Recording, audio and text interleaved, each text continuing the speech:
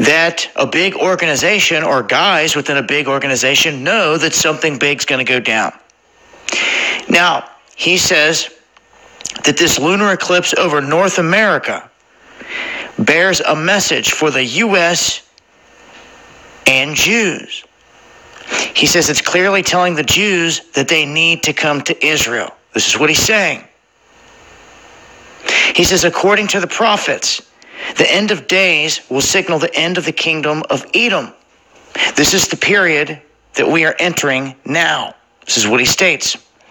He goes on to say, there will be great tragedies that will bring down governments, great human suffering. Only by doing God's will can tragedies be avoided or lessened.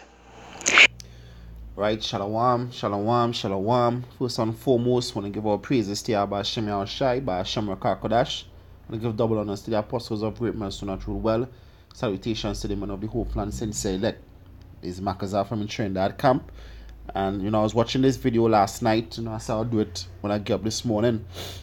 Well, basically, this from the guy Dabu 777, and he was doing a video based on what a rabbi Jew said, that the blood moon basically symbolizing the end of Esau's kingdom, which we are in now. All right, now we know the scriptures talk about signs in the heaven and the moon shall be turned to blood, but the point is where he said that the end of days symbolizes the end of Esau's kingdom. That is the main punch, which we are entering into now, which shows, according to Job 9:24, the earth is given into the hand of the wicked. The people that ruling right now are the wicked, which are the Edomites. Because even a Edomite Jew, declare this, that we enter into the end of Esau's kingdom. All right? And it says what? That they're going to be accompanied with the fall of governments and great tribulation. As we could see what happening right now with the government shutdown. All these things happening because we are at the end. The scriptures talk about Jacob's trouble. All right? So I want to go into some scriptures here real quick. This is 2 Ezra chapter 2 verse 6. 2 Ezra chapter 6 verse 9. So it says, for Esau is the end of the world, and Jacob is the beginning of it that follow it. So he says what? The end of the times is the end of Esau's kingdom, but according to scriptures is also the beginning of Jacob's kingdom. Are we gonna rule? Right now we on the rise. Right now the curse is beginning to come off us, not fully off of us. It's gonna be fully off of us when Yahushua comes back. But right now we're lifting up. We're lifting up our heads above the clouds. Right now the Lord Yahweh Hashem Yahushai beginning to to save us from this captivity that we in right now. All right, that is with the Lord beginning to deliver his people. All right, but as he said, it's gonna be accompanied with great tribulation. All right, this is Revelation chapter 12 verse 12. It says what? It says, therefore rejoice ye heavens, and ye that dwell in them. Woe to the inhabitants of the earth and of the sea, for the devil is coming upon you having great wrath. All right, when you shut down the government, people can't eat. Guess what? It's gonna lead to great insurrection, rioting. All right, and then it's gonna be evidently declare martial law. All right, because he knew it, he had a short time. All right, so that is why you see all these things happening right now, and we rejoicing. And as the rabbi said, the only way to escape that destruction is doing the will of the Lord, which Negroes, Latinos, and Native Americans, which make up the prophet of the Lord, which make up the house of Israel, Yasha, like the true people of the Most High, which we hoping to be part of the elect to escape that judgment to come. All right? So these are the times that we in. We in the end times. We in the times that the ancient prophets spoke about, and from Apostle all the way down, been talking for years. We in that time. Right? This is the time of our salvation. All right? I believe it's Ezekiel 39:6. It said, these are the days that the Lord have spoken of. These are the times. All right? All right? It says, verse 13, it says, and when the dragon saw that he was cast onto the earth, Esau saw, Luke 10:18. All right? Satan falling like lightning.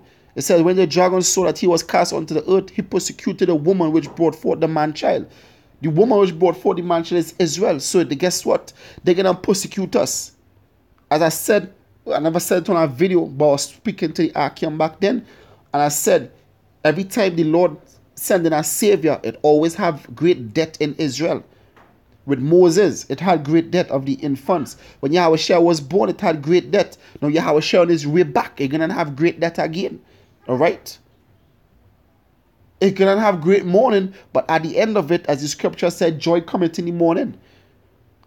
Alright? Yahushua coming to deliver his elect. But before it pursuing to Jeremiah 36-7, it says what? Great evil is going to come, the time of Jacob's trouble. But going on to verse 8, it says what? Let me read it.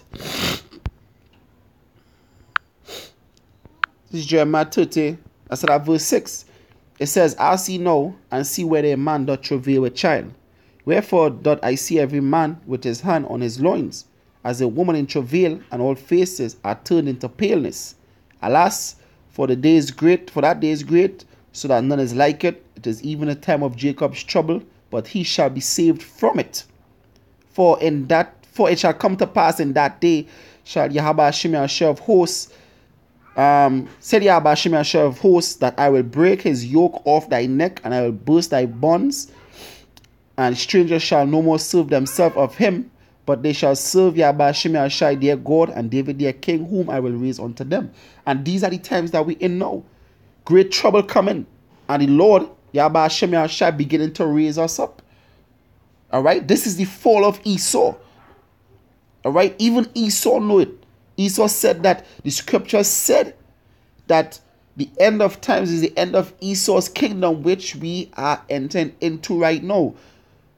Didn't the scripture say there is nothing here that shall be revealed?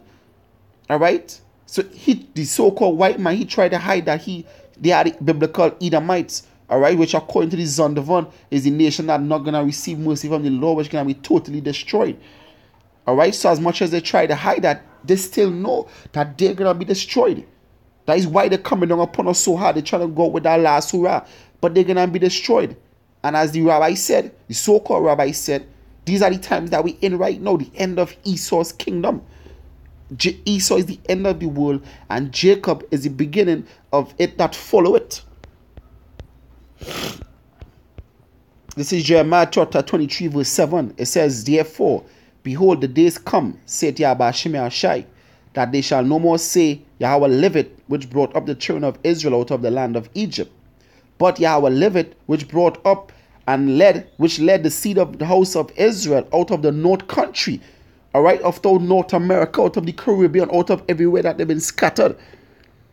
And from all countries where I had driven them, and they shall dwell in their own land. So the Lord gonna deliver us back to the land. Alright, the Lord gonna deliver us. We're in the time of salvation. Salvation could come unto us in this year. This could be the year.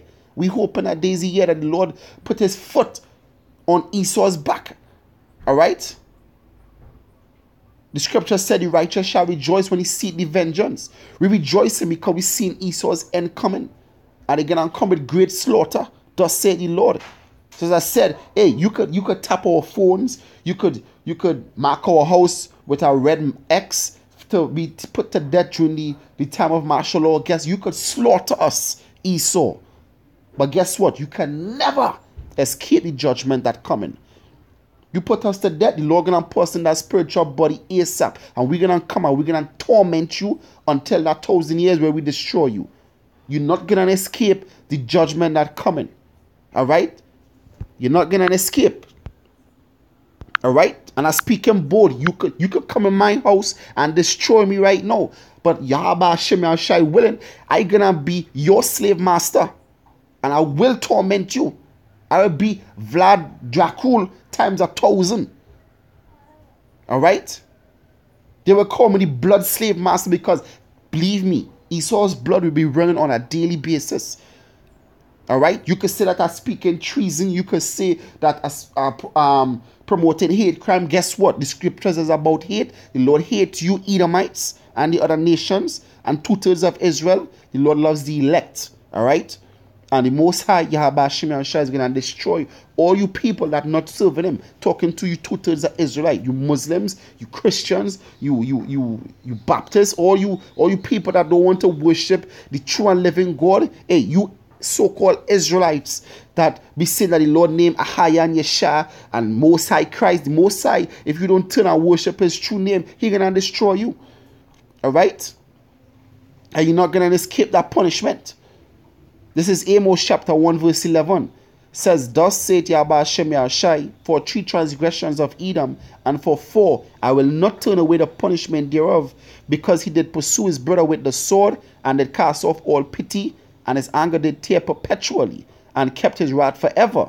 But I will set a fire on Teman, which shall devour the palaces of Bozrah. So guess what? The Lord Yahweh Hashem Yahushai not going to turn away that punishment. Alright, Esau going to be destroyed, thus saith the Lord, and 2/3 of his people. This is Amos 9 and 10. It says, all the sinners of my people shall die by the sword, which said the evil shall not overtake nor prevent us. So all you people who believe that you could trust in Esau's system, want you to go down to Egypt for help. Alright, only the elect going to be delivered. My servant shall eat, but you shall suffer. Alright, you people, you're going to suffer. Thus saith the Lord. Alright, these are not my words, these are the words of the Lord Yahweh Hashem Yahushai. Alright, you people are going to suffer, thus say the Lord. Alright, this is the book of Micah chapter 4 verse 10. It says, be in pain and labor to bring forth. So we have to do this work, and that is why we're pressing in the mill. We're doing this work so that we could get deliverance.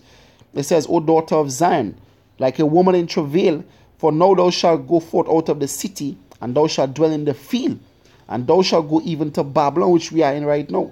It says, there shalt thou be delivered, there shall Yahweh Hashem Yahushai, right, shall redeem thee from the hand of thy enemies.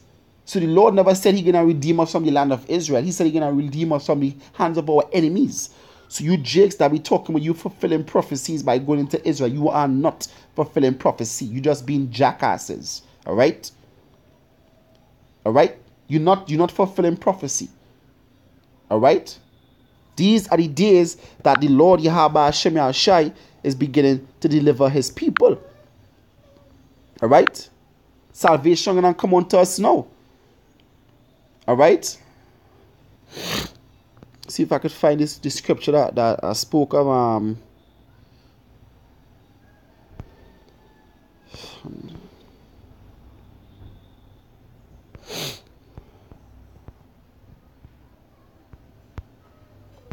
No, is it? I believe it's in Ezekiel.